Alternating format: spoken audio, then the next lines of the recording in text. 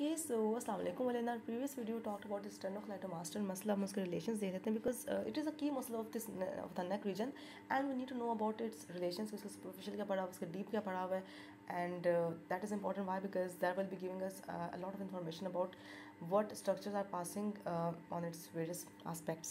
So superficial relations तो आसान ही होते हैं. That is the skin, the superficial fascia, और यहाँ पे जो एक important muscle होता है, that is the superficial muscle of the neck region, that is the platysma muscle. वो भी superficial fascia के साथ हम लिख सकते हैं in its superficial relations. So this is the sternocleidomastoid muscle, and these all are its superficial relations: skin, superficial fascia, the platysma muscle.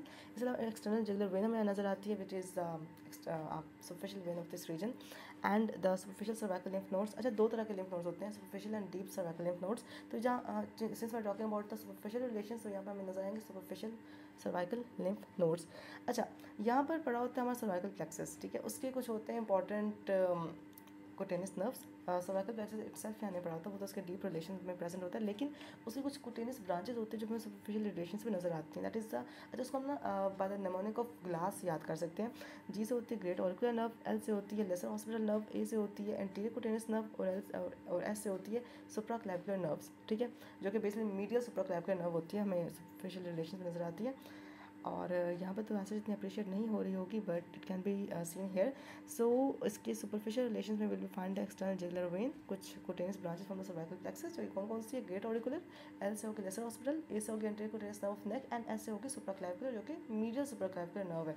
तो ये होगी कुछ उसके सुपरफिशियल रिलेशंस. के अलावा हमने स्किन और फेशियल वगैरह देख लिए हैं. पेरोटिड ग्लैंड कुछ पार्ट होता है जिसके ऊपर से इसको ओवरलैप कर रहा होता है हमारे स्टेनोक्लेडोमास्टोइड मसल को, यहाँ पर since it is a reason, तो वो भी हमें इसके सुपरफिशियल रिलेशंस में नज़र आ रहा होता है. अच्छा, अब बात करते हैं, तो होगी सारे इसके सुपरफिशियल रिलेशन बस इतना ही है, ठीक है. डीप थोड़े ज़्यादा हैं, वो देख लेते हैं.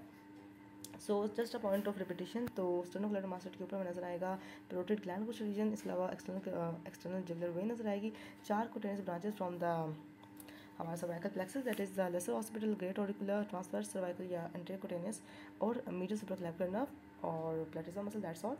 अच्छा, deep relation are important because यहाँ पर कुछ इंपॉर्टेंट चीज़ें होती हैं. बोन्स एंड जॉइंट्स में will be find the master process of temporal bone, इसके डीप रिलेशन में होता है. इसके अलावा सुप्राक्लैविकुलर द स्टेनोक्लैविकुलर जॉइंट हमें यहाँ पर नजर आता है इसके डीप रिलेशन में. ये तो हो गए बोन्स और जॉइंट जो इसके हमें डीप रिलेशन नजर आएंगे. इसके अलावा कुछ मसल्स होते हैं. Since we know that this is muscle is in the neck region, तो उसके जो डीप रिलेशन में मसल्स होंगे, there will be the इंफ्राहायोइड muscle, जो कि एक्सटेंड करेंगे from the hyoid bone till the sternum. तो उसमें मोस्टली इंपॉर्टेंट मसल्स होते हैं स्टर्नोहायोइड, स्टेनोथायरॉइड, ओमोहायोइड. फिर कुछ पैरावर्टिबल मसल भी होता है, स्केलेटनी मसल. जो हमारे स्केलेटनी मसल्स है ना, these are the पैरावर्टिबल muscle that are there present on either side of the vertebral column. So पैरावर्टिबल muscles या स्केलेटनी मसल्स भी इसके हमें डीपर रिलेशन नजर आएंगे. इसके अलावा लेवेटर स्कैपुली, स्प्लीनियस कैपिटस, लॉन्गिसिमस. मैं जस्ट नाम इसलिए बता रही हूँ कि हमने इनको स्टडी नहीं किया हुआ, we will be studying it अलग से, लेकिन अभी जस्ट याद कर लो. स्प्लीनियस capitis, longissimus capitis, posterior value of डाइगेस्टिक muscle, वो हमें इसके डीप रिलेशन में ये मसल्स नजर आते हैं. So you can appreciate that will be find स्टेनोहायोइड, स्टेनोथायरॉइड, ओमोहायोइड. इसके अलावा longissimus capitis, स्प्लीनियस capitis, posterior value of डाइगेस्टिक, levator स्कैपुली, और 3 स्केलेटनी मसल विल बी देयर. सो अब इस नाम याद कर लें, हम इनको स्टडी तो करना ही है. सो I hope it was helpful, मतलब थोड़ा बहुत समझ तो आ ही गया होगा. अच्छा, ये तो हमने बात कर ली about the bones, joints and the muscles which are present on deeper aspect of स्टेनोक्लेडोमास्टोइड muscle. इसके अलावा कुछ वेजल्स भी होते हैं इसके डीपर रिलेशन में, उनको भी देख लेते हैं. आर्टरीज होती हैं, द कॉमन कैरोटरी आर्टरी, जो कि बाद में डिवाइड कर जाती है internal कैरोटरी and external कैरोटरी artery. So this 3 will be on the deeper aspect of it, that is common carotid, external carotid and internal कैरोटरी artery. इसके अलावा कुछ स्टेनोक्लेडोमास्टोइड मसल की इटसेल्फ जो इसकी आर्टरीज होती हैं, which are branches from the स्पिरोथायरॉइड, occipital artery and the suprascapular artery, वो भी हमें इसके डीपर रिलेशन नजर आ रही होती हैं. इनको हम बोलते हैं collectively as स्टेनोक्लेडोमास्टोइड arteries which are basically branches from the occipital artery, suprascapular and the superior thyroid artery. इसके अलावा हॉस्पिटल आर्टरी में नजर आती है. अच्छा, हॉस्पिटल आर्टरी, सुप्रास्कैपुलर आर्टरी, ये ब्रांचेस एक्सटर्नल कैरोटिड आर्टरी की हम अलग से देखेंगे, ठीक है.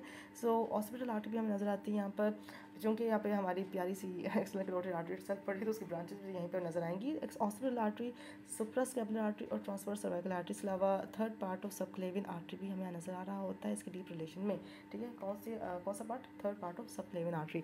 उसके 3 पार्ट्स होते हैं ना, फर्स्ट, सेकंड, थर्ड, तो उसका थर्ड पार्ट हमें नजर आ रहा होता है. अच्छा, यहाँ जो हमें ब्रांचेस नजर आ रही है ना external carotid artery, these are simply इनके जो नेम्स है वो same as that of the cutaneous branch of cervical plexus. हमने यहाँ पे स्टडी की थी नर्व्स, जो हमने इसके सुपरफिशियल रिलेशन हमने कुटेनियस नर्व स्टडी की थी, वो भी यही थी ना, हॉस्पिटल, सुप्रास्कैपुलर, ट्रांसवर्स सर्वाइकल. तो यहाँ पे उसी के नेम की कुछ आर्टरीज भी हमें नजर आती हैं emerging from the external carotid artery, जो कि यहाँ पे पड़ी हुई है, ये वाली, ठीक है. अच्छा, वेन्स कौन कौन सी होती है इस रीजन में? वेन्स है जी बहुत बड़ी सी when, that is internal jugular vein, और जो इसकी ट्राइब्यूटरीज होंगी वो भी इसके डीपर रिलेशन में नजर आएंगे हमें, that is the lingual when and the facial vein, वो भी यहाँ पे नजर आएंगे हमें। इसके अलावा इन द नेक रीजन है हमें यहाँ पे डिफरेंट ट्राइंगल्स होते हैं, the anterior triangle of neck, हम उसको फर्दर डिवाइड करते हैं टू सम फर्दर ट्राइंगल। उसमें से एक ट्राइंगल होता है सबमेंटल ट्राइंगल। सबमेंटल ट्राइंगल में बेसिकली यहाँ पर प्रेजेंट होते हैं कुछ सुपरफिशियल वेन्स जो कि आपस में यूनाइट करके बना देती है एंटीरियर जुगुलर वेन। मैं अब इंटरनल जुगुलर वेन की बात नहीं कर रही, it is the anterior jugular vein. तो वो एंटीरियर जुगुलर वेन भी हमें समहाउ इसके डीप रिलेशन में नज़र आ जाती है, वो वहाँ ट्रैवल कर जाती होगी ना। एंटीरियर जुगुलर वेन, ठीक है। सो anterior jugular vein, internal jugular vein, lingual when, facial vein, ये हो गए इसके डीप रिलेशन। इसके अलावा यहाँ पे जो नर्व्स होती हैं इसके डीप रिलेशन में, this are going to be the 9th 10th 11th and 12th cranial nerve. जो 10th cranial nerve that is the vagus nerve, वो तो since they are in the carotid sheath along with the common carotid artery and the internal jugular vein, तो vagus nerve तो खैर यहीं पे travel कर रहे थे स्ट्रेट डाउनवर्ड। इसके अलावा जो 9th 10th और 9th 11th और 12th क्रेनियल नर्व्स है वो शॉर्ट कोर्स हमें नजर आता है, इसके डीप रिलेशन बाद में वो सेपरेट आउट हो जाती हैं। इसके अलावा फ्रेनिक नर्व यहाँ पे ट्रैवल करते नजर आते हैं, और यहाँ पे एक इंपॉर्टेंट स्ट्रक्चर को अप्रिशिएट भी कर रहे होगे, दिस इज द एंसा सर्विकैलिस, मैं आपको पहले बता चुकी हूँ। It's a loop of nerves जो कि हमें इन द नेक रीजन नजर आता है, it's derived from the cranial nerves C1, sorry cranial nerves, हाँ वही है ना, C1 C2 C3। सो क्रेनियल नर्व्स नहीं, सॉरी सर्वाइकल प्लेक्सस की नर्व्स है C1 C2 C3। तो आपको ये सर्वाइकल प्लेक्सस के ट्रंक्स नजर आ रहे होंगे, इन्हीं सर्वाइकल प्लेक्सस के ट्रंक्स निकल रही होती हैं रूट वैल्यू की nerves, that is a C1 C2 C3, जो कि यहाँ पे एक लूप बना देती हैं, that is called as a आंसा सर्विकैलिस, जो कि फिर यहाँ पे प्रेजेंट होगा। एंड ये आंसा सर्विकैलिस भी इसके डीपर रिलेशन में नजर आ रहा होता है। इसको क्रेनियल नर्व्स 1 2 3 से कंफ्यूज नहीं करना, this is the roots from the cervical plexus जो कि इस रीजन प्रेजेंट होता है। इसके अलावा हमें यहाँ पे ट्रंक्स ऑफ ब्रेकियल प्लेक्सस भी नजर आते हैं इसके डीप रिलेशंस में। एंड बस और क्या है, ट्रंक दिखाए रूट नजर आते हैं ब्रेकियल प्लेक्सस की, और ट्रंक नजर आते हैं सर्वाइकल प्लेक्सस का हमें यहाँ पर। इसलिए कुछ यहाँ पे सुपरफिशियल और डीप सर्वाइकल लिम्फ नोड्स भी होते हैं, क्योंकि ये सिंस हमारे नेक का रीजन, तो यहाँ पर जो लिम्फ नोड्स होंगे वो सर्वाइकल ही होंगे। सो सुपरफिशियल भी नजर आते हैं और डीप सर्वाइकल लिम्फ नोड्स भी हमें इस रीजन में नजर आ रहे होते हैं।